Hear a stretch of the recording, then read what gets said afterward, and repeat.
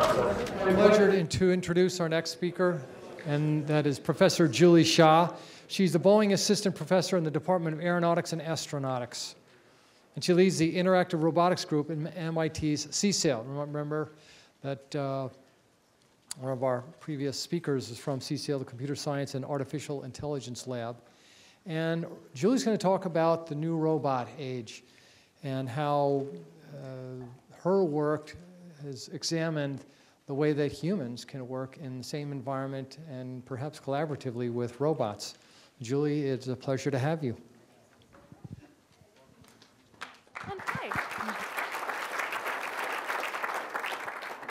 I'm delighted to be here today. I'm Julie Shah, Assistant Professor in the Department of Aeronautics and Astronautics, and I lead the Interactive Robotics Group as a part of the Computer Science and Artificial Intelligence Laboratory.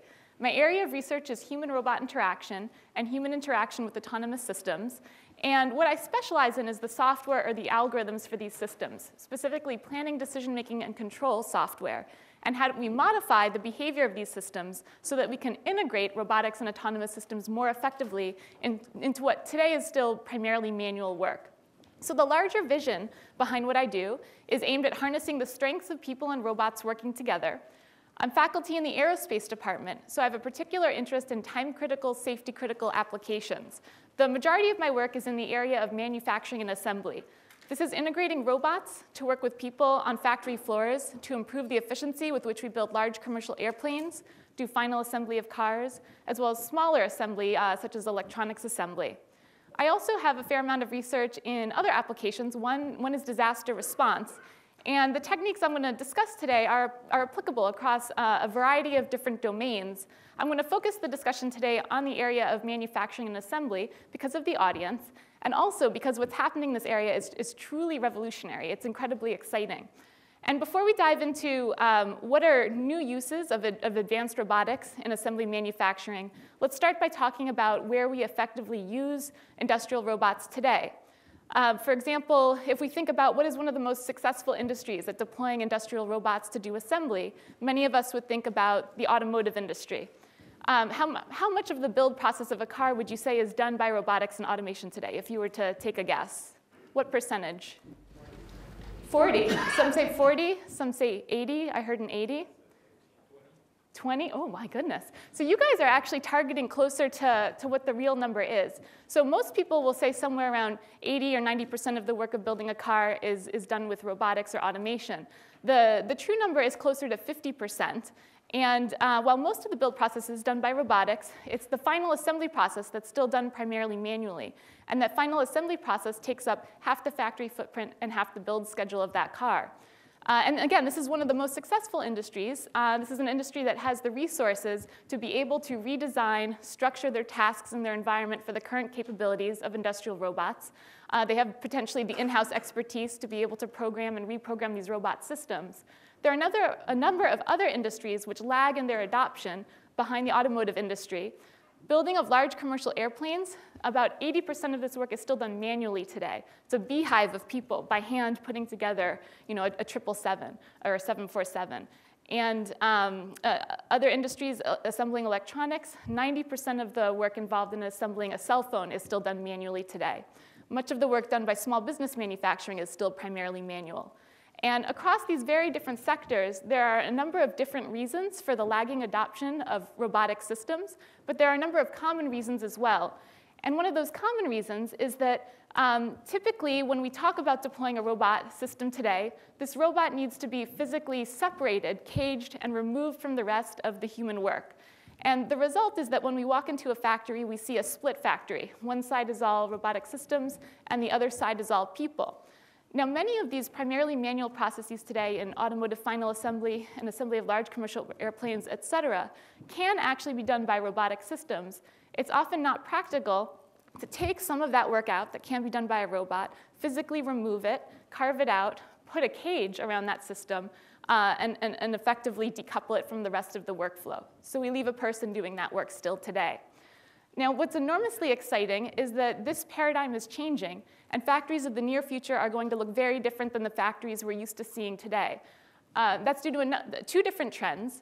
One of the trends is that we're beginning to see the safety specs, the technical specifications for safety standards, to put these large, dangerous industrial robots on mobile bases and rails and have them move and work in the same space as people. So this is removing the physical barriers that are keeping people safe, keeping them away from the robot systems, and instead ensuring safety through sensing and through computation. So we remove the physical walls. Instead, we sense where the person is in the space, and then we slow and stop that robot as a person nears that robot system. So this is one trend. The other trend is what is an inherently new type of industrial robot hardware. These are being called inherently human-safe robots. I prefer the term mostly not dangerous, because they can still hurt you. But the idea is that you can put one of these robot systems next to a person without a cage and without fancy sensing or computation. And if this robot happens to hit you, it won't permanently harm you in any way. So what's enormously exciting here is that through these new trends, through new uses in standard industrial robots, and through a new type of industrial robot hardware, we now have the flexibility to put these robots in places where traditionally we couldn't deploy them. And what I'm interested in my research is not how we make this safe, because we're seeing the hardware and we're seeing the safety standards to make this safe. What I'm interested in is how we make maximum use of the new flexibility that these systems afford us. How we make it not only safe, but how we make these robots intelligent enough that they can work efficiently in what is today still primarily manual workflow. And so to that goal, my research lab focuses on this challenge at two levels. One is at the larger level of the full factory. This is how we optimize the workflow of mixed human and robotic work in what's now a much more dynamic environment than we're typically used to deploying robot systems. And this involves new techniques for performing dynamic sequencing and scheduling of the factory work, taking into account that we now have interdependency or intercoupling between what work is done by people and what work is done by robotic or automated systems. And wherever you have intercoupling with people, that leads to process time variability, which is something that we ultimately need to adapt to if we don't want to see degradations in the efficiency due to this process time variability. So I'll talk about our techniques for confronting that challenge at the factory level. And then I'll talk a little bit about how we're working in improving manual work at sort of the one-to-one interaction between a person and a robotic system. So this is deploying a robotic system to really work next to a person and provide assistance in what is current-day manual work. Usually this is performing the non-value-added work, aiming to leave the person where the person still needs to work today, but improve the efficiency of the work that they're doing. So for the first challenge at the factory workflow level, if we think about what we have on the left there is a cell from an automotive industry. And what we have in the center is a picture of a factory for building a large commercial airplane. And on the right is final assembly of cars. So even in the places where we have these multi-robot cells, where we can structure the task and these systems can perform their task over and over reliably, this is an effective solution. But when we do have a need for a person to come into these multi-robot cells, which are caged, what we have is a situation where today, typically, the entire cell needs to be shut down for the duration that person enters the space. And this is OK if this happens once very occasionally. But if this happens multiple times during the shift, we have a problem. And so what we want are to develop the techniques for robot workers to be able to coordinate to adapt to disturbance more the way people do.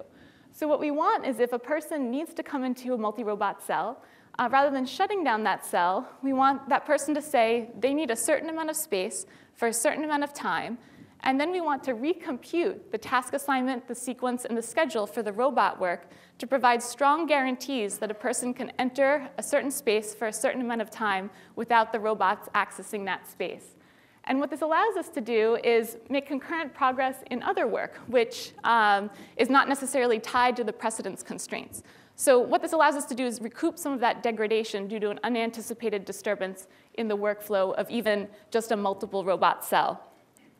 So in terms of real-world applications, I'll take a moment to talk about a few from the aerospace manufacturing industry. In assembly of large commercial airplanes, as I said, 70 to 80% of the work is still done manually.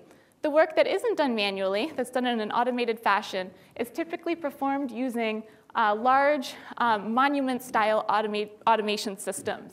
So up top is a gantry-style system for drilling of aerospace structures. And on the bottom is a gantry-style system for laying down composite material placement. So drilling and composite material placement are a big deal in aerospace manufacturing. A 747 requires about 1 million holes to be drilled for assembly. And when it's not done with these systems, it's done manually still today. So what's exciting is that we're seeing a shift from these monument-style systems to more right-sized, reconfigurable robot systems, where now we have what look like more standard industrial robot manipulators with highly specialized end effectors.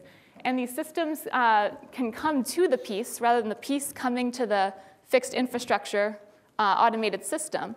We can now put multiple of these robots on a wing or on a fuselage to drill or to lay down composite material placement.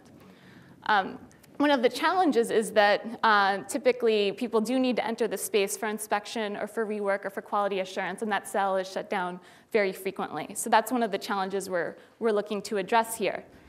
And what we want to be able to task these systems with is a more advanced tasking and scheduling system that allows us to do flexible work sequencing and scheduling. So what we want to do is be able to take as input the tasks to be performed. We take that as input as a temporal network, which work packages for drilling, for example. We need to take into account precedence constraints. So some parts of work need to happen before other parts of work. We typically have upper bound temporal constraints. Some work needs to happen in first shift or second shift, or needs to be grouped together because it uses a certain tool. We also typically have lower bound weight constraints. So we might need to wait a half hour for one coat of paint to dry before we apply another coat of paint. So we take in on the right there a temporal plan structure of the task to be performed. We also take as input which agents, human or robotic, can do which tasks, and also the spatial locations at which that work is performed. And what we want to be able to do is to dynamically compute a task assignment and a schedule to coordinate the work of multiple robots when they need to negotiate shared physical space, and need to negotiate that shared physical space subject to both hard time-based and resource constraints. In other words, the time-based constraints, certain work needs to be done in certain windows. The simplest space-based constraint or resource constraint is that two robots can't physically occupy the same space at the same time. Or we typically have a safety radius around a robot system. A person can't come closer than a certain radius to that robot when it's working. And what we want to be able to do is optimize this adaptive work sharing process as a function of criteria which is usually domain specific. So we may want to minimize completion time. We may want to take into account information on robot reliability, history from previous runs.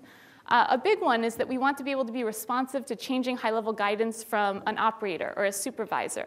And what that last one does is push us to really require that these algorithms compute quickly, in seconds or less, so that we can have this interactive sort of system where we request time to go into the cell and are guaranteed the time. So in terms of the computational challenge here, if you think about comparing this to proprietary systems out in use in factories today, a 2 or 4 agent cell, say with about 50 tasks or so, it'll typically take a half hour, an hour or more to recompute a task assignment sequence and schedule after a disturbance to the plan.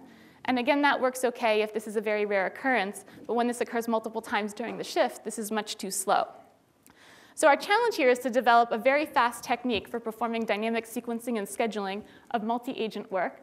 And this problem of task assignment and scheduling can be formulated as a mixed integer linear program. It's a standard problem formulation where we're deciding who does what and in what order. The challenge here is that we have a problem formulation which doesn't lend itself to the typical solution techniques. And the problem we have here is that we have temporal and spatial proximity constraints which are tightly intercoupled. So the typical way solution techniques solve this problem and scale it to large sizes is through decomposition techniques such as Bender's decomposition, where you're looking for an informative way to cut your problem, solve a smaller problem, and help that be informative for how to solve the larger problem. So in our case, robots are negotiating shared physical space, And what that means is that the sequencing and timing of each robot's actions influences the optimality of the sequencing and timing of the other robot's actions because they need to do this dance around each other in that space. And what that means is that the usual decomposition techniques we'd use don't provide informative cuts through the search space. We can't decompose this problem in a similar way. Another field that cares about this problem is tasking and scheduling of unmanned aerial vehicles. To give you a sense of the decomposition there's a convenient one. We can decouple time and space. We can say there's a sector for a certain UAV to fly around, and once you assign it that sector, the order in which it visits the waypoints really doesn't affect the order that the other agents have to visit their waypoints, and that gives us a convenient decomposition. Here, time and space are tightly intercoupled, and we have to leave them as such. So what we need is another decomposition to help us solve this problem very quickly. And the way we approach the problem is to observe that we have two parts. We have an allocation problem of which tasks each robot does, and then we have the sequencing and scheduling problem. Once we've allocated tasks to robots, they need to happen in a certain order and in a certain time sequence. And the allocation of the tasks is not the real computational bottleneck.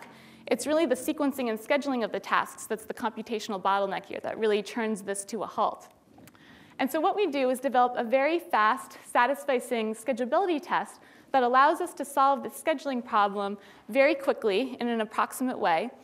And what we do is we embed that solution technique within a standard mixed integer linear program solver to be able to solve the full problem very quickly and in a near optimal fashion.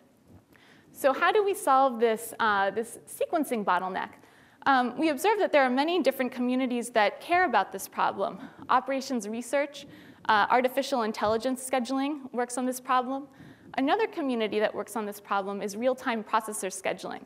So this is scheduling of tasks within the avionics processor, for example, of a commercial aircraft.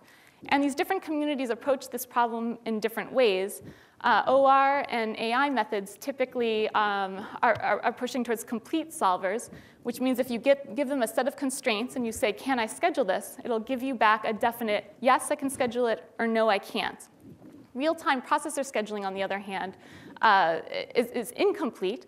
But instead, what they gain from that is very fast polynomial time techniques, analytical techniques for testing, yes, can I schedule this? Or the answer you get back is, I don't know. So it's not a yes or no. It's a yes or I don't know answer. And the goal is to design a tight test, meaning the frequency with which you get back that I don't know is as small as possible. So you want the test to be tight or informative. So what we do is we approach this sequencing and scheduling problem from a real-time processor scheduling perspective. And what we do is we model the robots or the agents. They might be robots, they might be people. We model them as processors, for example, within a multi-core computer. And we model the shared physical space that they need to access to do their work as shared memory resources in a multi-core computer. And what we have is a problem where we need to assign tasks, sequence, and schedule the tasks for the robots such that they access these shared memory resources under mutual exclusion. And what's special about this problem, and is different than what's been studied in the past, is that we have these lower bound weight constraints. They're actually what causes the computational complexity, that weight constraint that we need to wait a half hour for one coat of paint to dry before we apply another coat of paint. And what's interesting is that this is a problem that's of increasing interest to the real-time processor scheduling community as well because of the increasing prevalence of physics processing units and graphics processing units.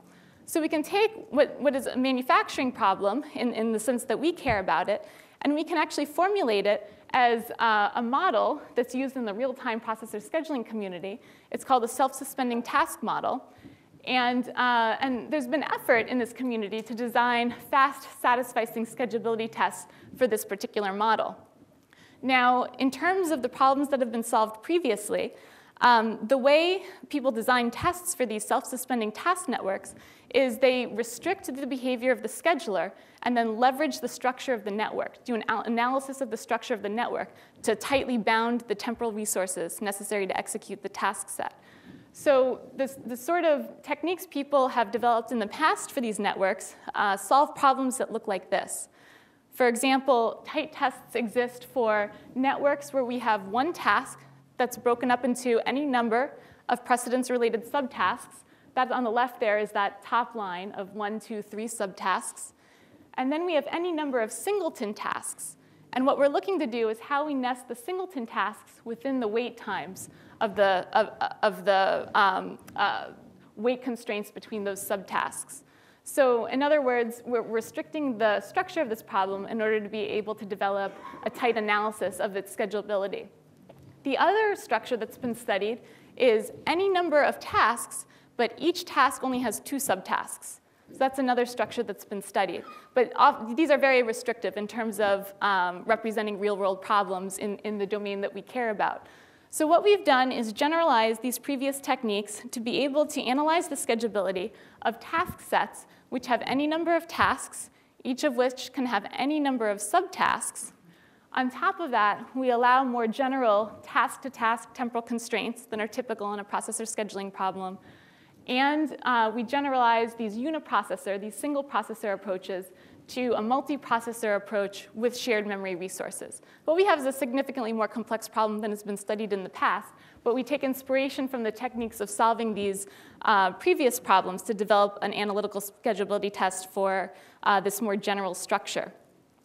And the way this works is, let's talk about how it works for one robot or one processor. The way we solve this problem for one processor is we do an analysis of what is the minimum of time it'll take for one processor to execute this task set. Well, that's the sum of all of the task costs at the very least. And then what we do is we do an analysis of how the wait constraints and the upper bound deadlines interact. And we do this analysis in a particular way because this is where the complexity of the problem really comes from, is through the interaction of the lower bound temporal constraints and the upper bound temporal constraints. So even for one robot or for one processor, this problem is already NP hard. It's shown to be NP hard, which means it's exponential in the number of choices you have in the task set. So what we do is recognize that when the lower bound temporal constraints and the upper bound temporal constraints interact, there's very little we can do about it. The most conservative estimate that we can come up with is just to say that those lower bound wait constraints, which are embedded in upper bound temporal deadlines, are just going to be pure idle time for our task set. So we tag those as pure idle time. And then for the remaining lower bound wait constraints, we do what we call a Russian dolls test, a Russian dolls analysis. What we're looking for is a worst case nesting of all the lower bound constraints into the upper bound constraints. It's a worst case nesting. And that also provides us a conservative estimate for the additional idle time that contributes to our total resources necessary to execute the task set. And so this is the first closed-form schedulability test for testing self-suspending task networks with any number of tasks and any number of subtasks. It is approximately 1 or 2 lines in MATLAB. It's extraordinarily fast. And what I'll show you next is that it's tight, meaning it's an informative test as well. So first, to show you that it's fast, what we're doing here for the single processor case is comparing this to the fastest AI solvers for this sort of problem, CTAT, CircuitSat, and TSAT++. And typically, these solution techniques will time out. That's a red bar showing 30 minutes there. Typically, these solution techniques will time out at about 30 minutes with task sets of about 100 tasks. We're able to schedule task sets with up to 10,000 tasks, often in about a second or less. So orders of magnitude improvement in computation time. You don't get something for nothing. So in terms of the quality of the solutions we produce, this is highly dependent on how many lower bound temporal constraints we have in the network. When about 1/4 of our temporal constraints in our network are lower bound wait constraints, then we're able to produce solutions which are within about 10% of the true optimal. And this is the range that matches the real-world task sets that we schedule for industrial applications. So what we did next was take this single uniprocessor schedulability test and generalize it to the multi-agent setting or the multi-robot setting. And when we do that, the problem is that we produce highly conservative schedules. If every robot is reasoning on the worst case execution of every other robot, it becomes very conservative. So what we do is we take this schedulability test, we reformulate it as a light schedulability test, and use it in a simulation scheduler. So what that allows us to do is use this test to say, if I make this temporal commitment right now, can I guarantee there's a feasible path going forward that will meet all my constraints? If so, I go ahead and I make that commitment, and I continue on. And by embedding this in the simulation loop, it's advantageous because every time we make a commitment, we've reduced all uncertainty with what's happened in the past, and it allows us to make less conservative schedules going forward. So what we do is we take this sequencing schedulability test, and we embed it in a simulation loop, and then we use this sequencing subroutine as a subroutine within the larger optimization to do both task allocation and sequencing and scheduling. We iterate between task allocation and sequencing and scheduling till we find a schedule that meets our objectives. And in terms of the performance of the system for multi-robot systems, we're comparing here the black line is a complete solution technique. It's a complete optimal solution technique. And typically, these will time out somewhere around 5 agents, 50 tasks or so. And our solution technique is able to generate schedules for, we've extended this out to 700 tasks and 10 agents, usually in about 10 seconds or less. So this is a very fast algorithm still, even in the multi-agent case. And what we're able to show is that it does also produce near optimal solutions. So for the size problems we can benchmark against, we're able to show that we achieve solutions which are within about 10% of the true optimal. What happens at 10 agents and 700 tasks, we don't know because we have nothing to benchmark against, but we can solve these problems in tens of seconds, which is nice. We've also compared this work to proprietary techniques used in industry for solving similar problems.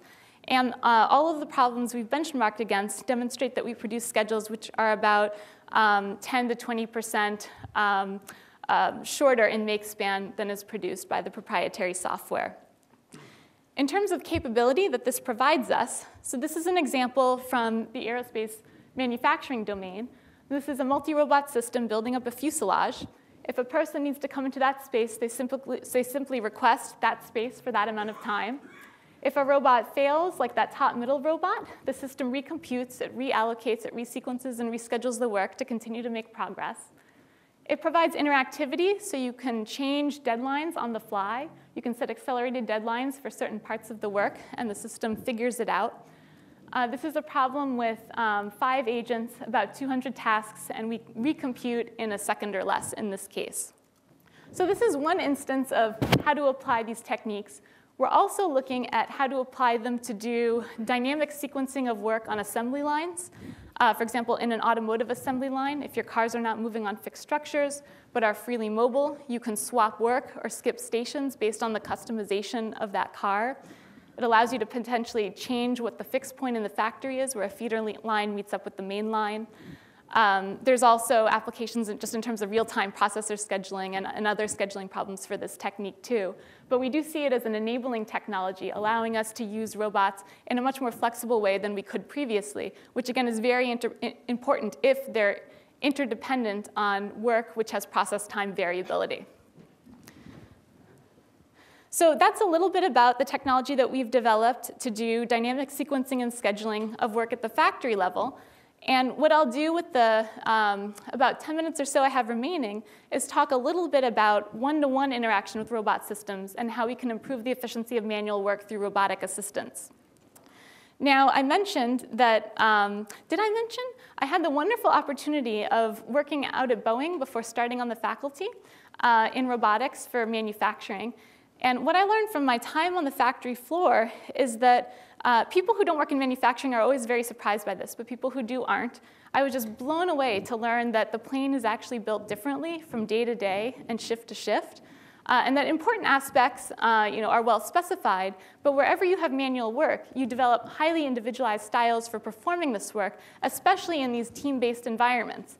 And so as a roboticist, thinking about how it is we design a robot or task a robot to do some of this work, this poses a challenge because you can't just program the robot once to do the work with anybody. That robot actually needs to change in slight but important ways the way it does its work so that it conforms effectively with that particular style for how that particular team executes the work. So that presents a challenge to us here. If we think about an implementation of the safety standards for people to work with potentially dangerous industrial robots, the implementation of the safety standards looks something like this. So as the person nears the robot slows and stops. When the person pulls out of the way, the robot continues on its work. Again, as the person reaches in, the robot slows and stops. This enforces safety. So this is always running in the background. But you can see here that the person really has the potential to slow and stop this robot just about constantly and potentially destroy the benefit of introducing such a system. So what we do here is look at how we can develop statistical models of human behavior, how we can observe how people are doing work today, and automatically translate that into robot task plans that are adjusted slightly so that they conform to how people are doing work today. And what that allows us to do is reduce the amount of slowing and stopping time of these systems. We always preserve safety, but now that allows us to increase the efficiency of the interaction as well. And so in our lab, as I said, we did do an implementation of these forthcoming safety standards, the technical specs for the safety standards. This requires, even just for the safety component, it requires a very low latency system. There's also other considerations as well. So what is the function you use to slow and stop this robot? That actually matters because there's physical safety, but there's also psychological safety of a person working with these systems. So even though it's just as safe for a person to zoom towards you and then stop within that safety radius, people generally like to see a decay. They like to be able to anticipate how that robot is going to behave as it's nearing them. And so we investigate different curves for that sort of interaction.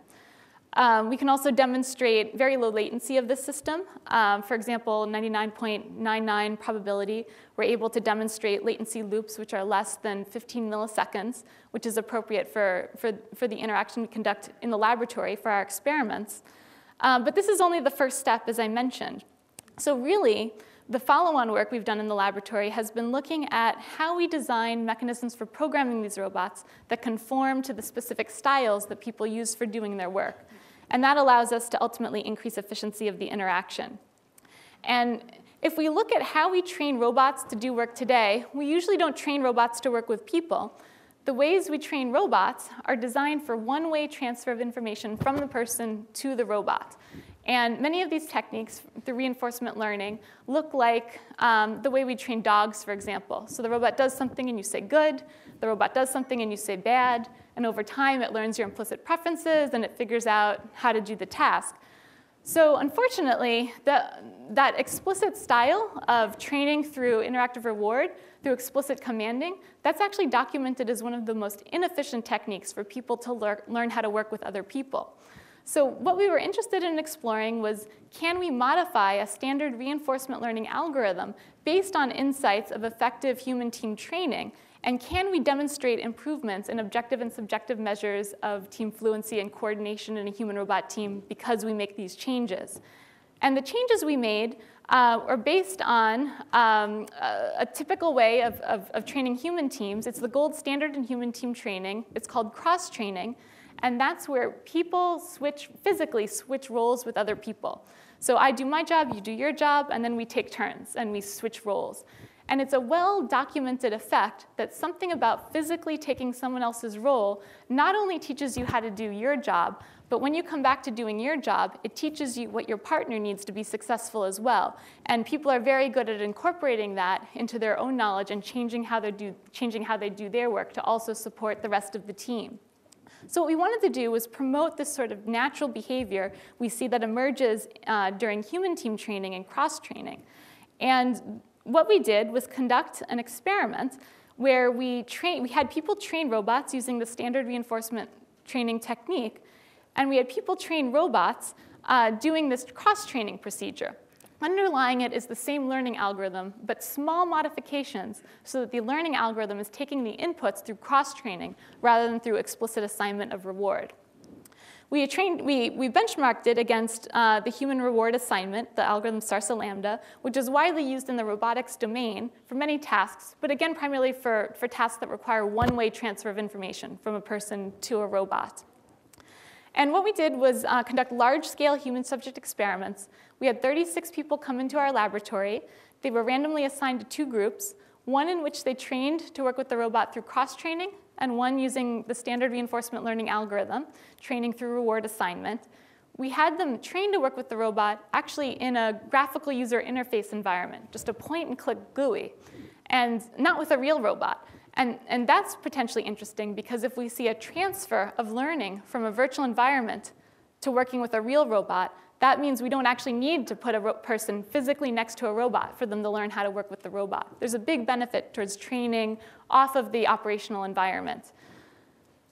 So after people trained in this virtual environment, we had them perform the task with a real robot. We measured objective measures of team fluency, such as concurrent motion and idle time. We also measured the robot's uncertainty in the person's next actions. And at the end, we provided a questionnaire where we could gain subjective feedback of the person's experience of working with this robot. I'm going to show you two videos. The first video is the execution after the person has trained to work with the robot using the prior state-of-the-art technique where the person assigned reward to the robot when it did something good or when it did something bad. The task is a place and drill task. So the person places 3 screws in, and the robot then drills the screws in.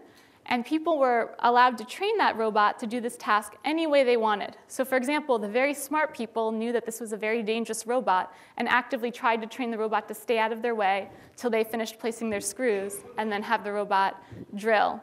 Other people wanted to execute the task as efficiently as possible and wanted as much concurrent motion as possible. And I'll show you 2 videos of that latter type just for consistency here. So in this video, the person places the first screw, and you kind of see they're hesitating. They're waiting to see if the robot's going to move. Finally, they make their move. And when the robot starts moving, they pull their hand out of the space. They wait till the robot stops moving. And then finally, they go to place the last screw. So qualitatively, it seems like the person is unsure about when the robot's going to move, what it's going to do next. And there's hesitancy in that interaction. Now, in contrast, I'll show you a video of the task execution after cross-training. This is the person and robot faking of switching roles in that virtual environment. And here, the interaction looks very different. So the person is much more comfortable being in that same space. Oops, let me try that again. Is much more comfortable being in that same space as the robot is moving. Seems to have a better idea of what the robot will do next. And these 2 videos weren't cherry-picked. So actually what we did see were very robust, statistically significant results that after cross-training, the human's idle time was reduced by 41% and concurrent motion was increased by 71%. And while we can't measure the person's uncertainty in what the robot will do, we can measure the robot's uncertainty in what the person will do. So we can measure the robot's statistical model of the person's behavior. And what we did see was that after the 3 training rounds in simulation, after that 3rd trial, the robot was statistically significantly more sure about what the person would do after cross-training than they were using the prior state-of-the-art technique for training the robot. And there's 2 reasons we might see this result, and the 2 reasons are confounded. One is that the robot is developing a better model of what the person is likely to do because the inputs through cross-training are more informative in some way, and we do see evidence of that. The other reason might be that the person is actually gaining a better understanding of how the robot will behave and is converging to a workflow with that robot more quickly. And we also see evidence that that is a component to this as well. So there's 2 reasons. We can't pull out the individual contribution, but we do see 2 reasons for this effect in the data. Finally, in terms of subjective measures, we did see statistically significant differences. People agreed more strongly that they trusted the robot after cross-training and that the robot performed according to their preference. And ultimately, these measures are arguably more important than the objective measures in terms of adoption of robot systems. So what does this allow us to do? So this allows us to implement a human-aware motion planning algorithm if the robot develops an adequate statistical model of what the person will do next that allows us to potentially modify the sequence of the robot's actions or the robot's motions itself to maneuver around the spot where the human is likely to be.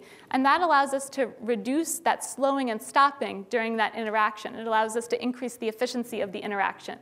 So we did conduct, again, large-scale experiments looking at human-aware motion planning using a good model of what the person would do next. And we did see a 6% faster task execution using the risk-aware motion planning, as well as nearly a 15% increase in the mean separation distance between the person and the robot.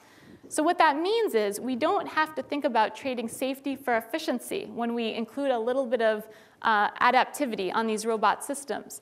Actually, by strategically making the robot adaptive in the right ways, we can increase the efficiency of the task, and we can improve safety, where safety here, the proxy for safety, is making that separation distance between the person and robot larger.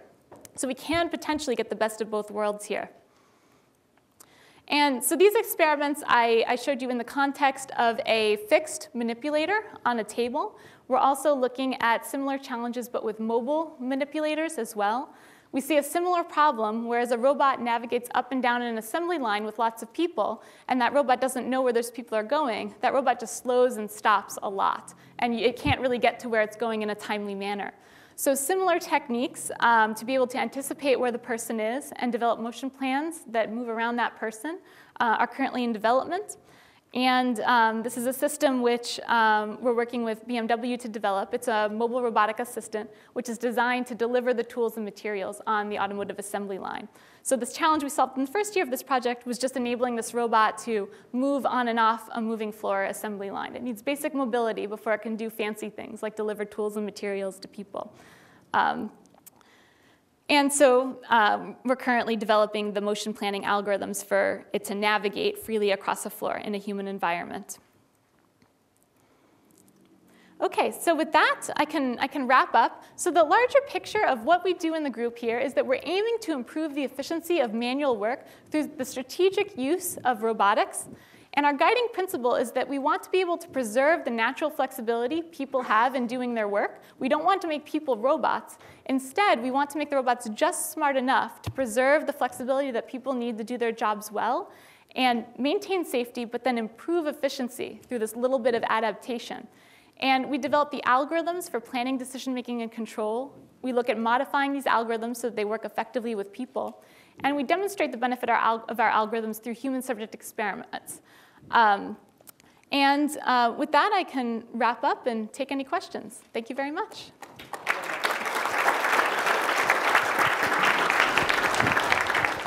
Thank you very much, Professor Shah. This is absolutely fascinating, and it really brings to mind for me what the possible future is. Thinking about this technology that, I mean, I like you've shown them the robots being in cages, and I think we have to think about how these things can apply, and that's the challenge I'd like to use some of the time we have between now and when Professor Shah has to leave. So we'll open up for a couple of questions, but I would like to come back and ask you, how do you imagine the future is going to be with these kinds of enabling developments? The robots are not in cages anymore. They're actually interacting. So anyways, but let me just turn it over and ask who might want to start with the first question.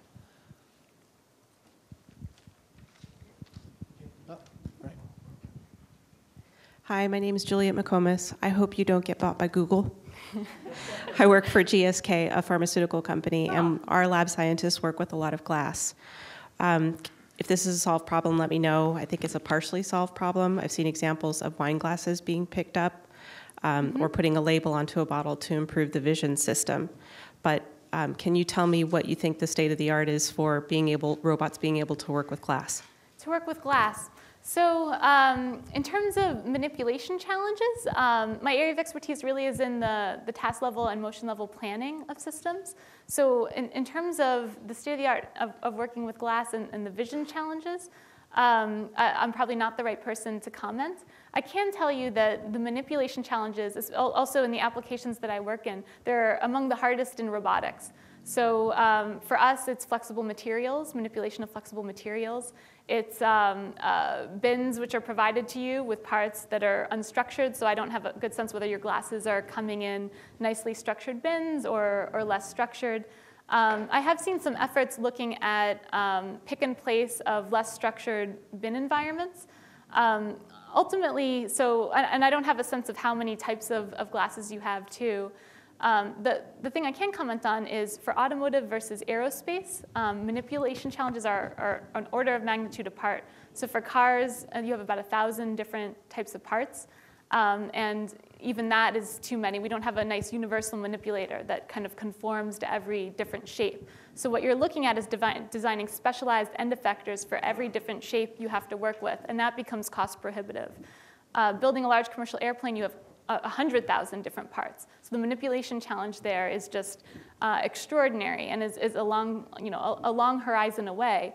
So a lot of the work we do actually really focuses on leaving the person to do many of those manipulation challenges, installation of flexible materials, or picking of various objects of different sizes and different shapes. That's actually a place where, for the time being, people are really well suited. We don't need specialized end effectors for all these different parts. And so when we look at deploying robot systems, we look at deploying them in the support of those manipulation tasks. So it's almost as if you're looking to treat the person as a surgeon and have the robots assisting that person so that they can spend the absolute most time they can doing the work that truly still needs to be done by a person. So bringing them the bins, bringing them the tools and parts, and having them then do the fine manipulation. Manipulation challenges, I guess, are up there. It's one of our biggest challenges still. So, Professor Shah, along the same lines, what would you say are the industries and the specific applications that you think are the most promising for your work? Yeah, so one of the, I guess, I've had the wonderful opportunity to tour many different factories, from automotive to aerospace to assembly of submarines, electronics. And one of the things that's interesting to me is people bring me through the factories usually because they say they have a human-robot interaction problem, because that's what I do. And I usually go in pretty suspicious. So when I see the task they want to do through human-robot interaction, my question is, well, why don't you just want a robot to do that whole task? You know, and as on first look on many tasks, it seems like you really want a robot to do that whole task. And the common points, which are really interesting, which are the use cases for the work that we do, the common points are, even on first look, if it looks like a robot can do that whole job, oftentimes that's not true because there's some component of judgment, human judgment or artistry to that work that it would just be enormously difficult for us to program still today. And so the art is really looking at manual work and trying to understand where is that human judgment, where is that artistry, where is that special decision making which still needs to be done by people. The other one that's common are the dexterous tasks. So dexterous tasks for some time still need to be done by people. And then looking at how we can carve out the rest of that work, which often can be done by robotics today. How do we make it safe, and then how do we make it efficient? So by deploying a robot system to do this work, we actually see a significant enough efficiency benefit to make a business case for it. So I guess I'm biased because I tour specifically areas that are primarily manual today and are particularly hard to transition over to robotics. But those show up everywhere. As I mentioned, in industries you would assume that they have this pretty much figured out. But there's still an enormous amount of manual work, for example, even in the automotive industry. Are there particular industries that you want to work with? I do a lot of work with industry, partly because I worked out at Boeing before starting on the faculty. But for me, working with industry is very exciting because for our algorithmic work, or for our planning work, or for our interaction work, there's always about a dozen different directions at any point in time that we could branch off into explore next. And through conversations and interactions with industry, it helps us understand what portion of those have a potential business case behind them, have someone that really could make use of this technology in the nearer term. And that helps us to design our next research steps in a way that's relevant and that we can see the translation in a sooner time frame than maybe is typical in academia. And so for that reason, I mentioned the applications that I know well, that I've studied, but there are many that I haven't. And so, for example, picking up glass, that's something I'll pay closer attention to in the future to try to better understand the manipulation challenges. So I'm open to your thoughts and suggestions as well, what areas we should be thinking about applying this to. Hi, I'm Chris. I'm here at MIT as well in CTL. I have a question. You mentioned that 50% of the car or autos are put together by robot and 50% manual. What do you think that percentage will switch to in the next year, 5 years, 10 years, and beyond? Yeah. So I really do believe we're headed for a paradigm shift And I think a lot of this is coming from low-cost technologies such as the Baxter robot. They're easy to try to deploy to do a lot of this work. And in the automotive industry in particular, there's many industries with this which require manipulating smaller objects, lighter payload objects, and working in very close quarters with people that still need to be doing some of the dexterous work. I think that the new enabling hardware systems are really allowing us experimentation on a level that we haven't seen before in terms of integrating robots in places we typically haven't. A part of me also believes that there are millions of standard industrial robots out there that have capabilities that the inherently human-safe ones really can't, particularly heavy payload capabilities. And that's something that people don't like to do, right? Lift heavy objects. That's something that really suits itself well to a human-robot interaction solution. So I think we're only just seeing the beginning of what's happening here. And my belief is that in the next 5 years, we'll begin to see many of these pieces of manual work transition over. And it's not about replacing people. So ultimately, the more I understand and learn about these applications, it's not about deploying robots to replace people. That's a long, long way away from much of this work. It's a potentially harmful idea, too, to think about replacing people. The more I think, fruitful approach is to really try to understand what is the right division and how do we strategically introduce robots in what still needs to be manual work for some time to improve the efficiency. And I think we see that mindset in a number of different industries. So I'm very optimistic. Manny? I was wondering how you are handling the stochasticity in your optimization, because that's kind of designed for deterministic when you're scheduling Correct. it. So I was Yes. just wondering about that. Absolutely. So the techniques that I presented for the dynamic scheduling, first of all, it's a deterministic solution, and we're using a centralized approach for solving the problem. So we use a centralized approach rather than a distributed approach because our constraints are so tightly intercoupled. It lends itself to a centralized approach. And in a factory, we have full communication connectivity and bandwidth typically to be able to implement a centralized approach within a cell. Now, our techniques are deterministic. What that means is we're not explicitly reasoning on the stochasticity in the environment. We don't get a sort of hedging behavior about what we think we might be uncertain about in the future. Now, we address this partially, and then our ongoing work is moving towards distributed systems and stochastic approaches. So the way we address this in the current technique is that when we produce a schedule, we're not producing a schedule with fixed time points, as would be typical. So task A starts at time 1, task B starts at time 2. What we do is we compute flexible windows. We compute a flexible scheduling policy to execute. So that requires some computation online. So every time something actually executes, we update the future windows of all future time points, expanding them or shrinking them just a little bit based on what we've seen happen so far. And while this is still a deterministic technique, it provides some robustness to small deviations in the schedule. And as long as you're hitting within these windows, you still have a strong guarantee you'll meet the constraints of your problem, which is powerful.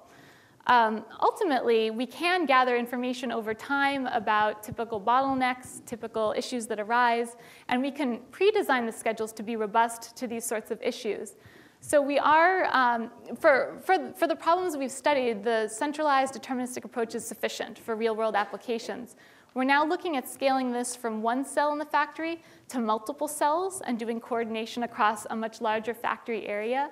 There we have natural decompositions because we have these natural decompositions of cells. And now we do want to take into account stochastic information. It's not just enough to hit a replan button.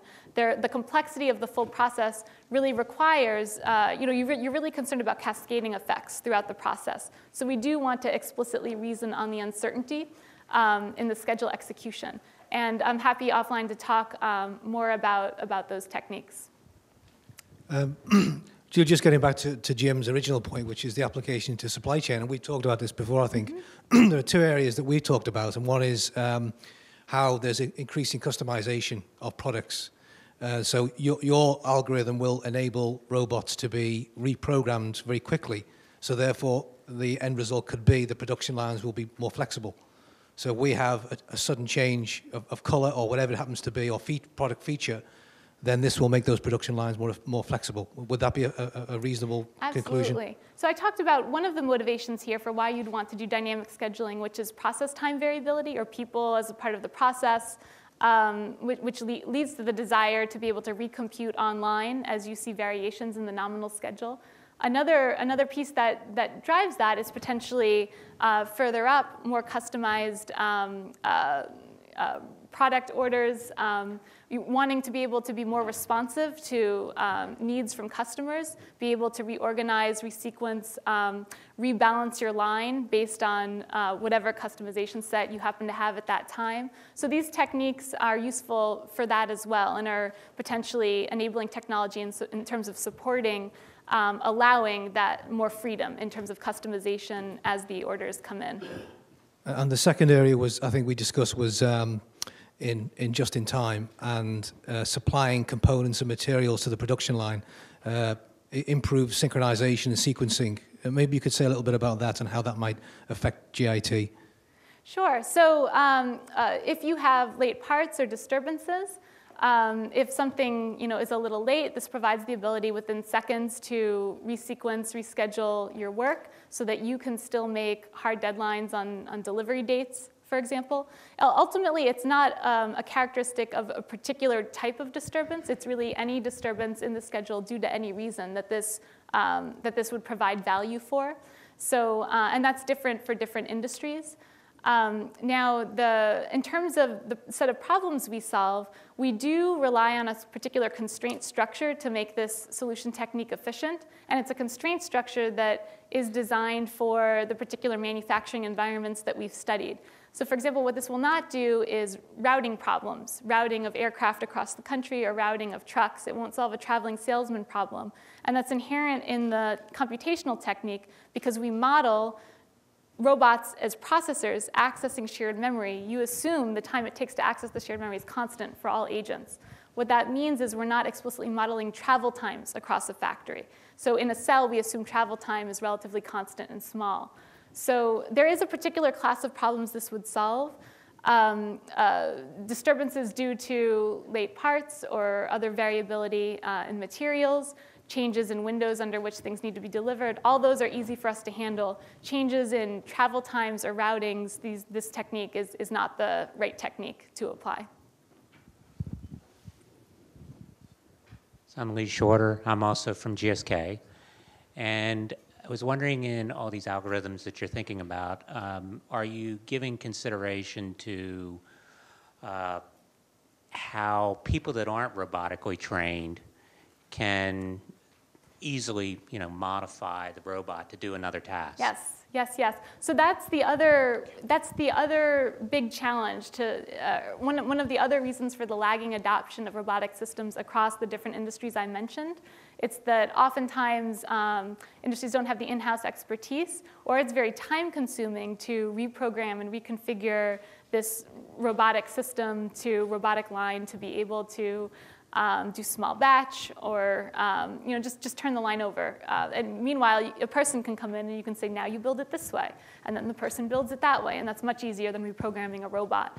So the techniques that I mentioned later on, we have a line of work since these papers came out, which is focused primarily on basically being able to watch people do work, take motion capture of them doing work, and be able to automatically translate that into the robot task plan that conforms to the robot's kinematics and dynamics, so that you can literally show a robot how to do the task. It takes that as a seed. It uses its own motion planner to then design motions that do that same thing. So in other words, that's another area where we're aiming to chip away at, is to reduce that burden of programming and deploying the robot systems. It's another game changer.